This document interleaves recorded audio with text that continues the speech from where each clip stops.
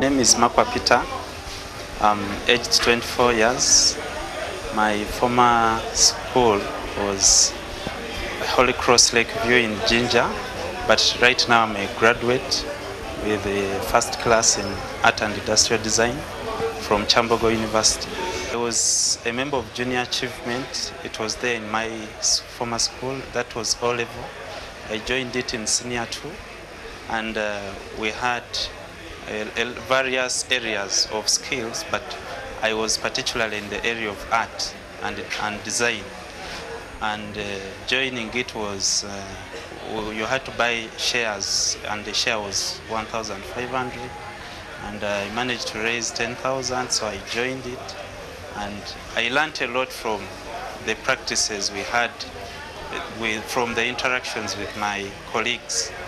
And from that interest, I carried it on. I went with art and design up to O-level, up to A-level. I passed it with an A, and then finally at university, I passed it with a first class. And so, because of that, I was inspired to create my own business. Yeah, and so I decided to start up this business in Mbale. It's called Petro Artists and Designers. And since I majored in graphics, painting, and ceramics, I'm now beginning that kind of business here in Mbale town. I also do paintings, and I also do interior and exterior designing. Yeah. Now, I graduated with a bachelor's degree from Chambogo University. And from there, I moved around to my relatives, trying to find capital for starting a business here. And they contributed for me up to 2 million.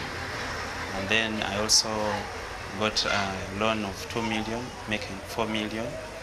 And with that, I managed to acquire myself a computer and a photocopier and 2 printers, and also to pay some rent, initial rent for this place.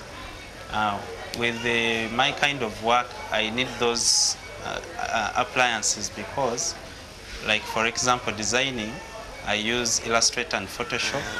I design houses. I also design wedding cards, business cards, invitation cards. I design a lot of things. My achievement in this business is I've tried to create a relationship with more people instead of working alone.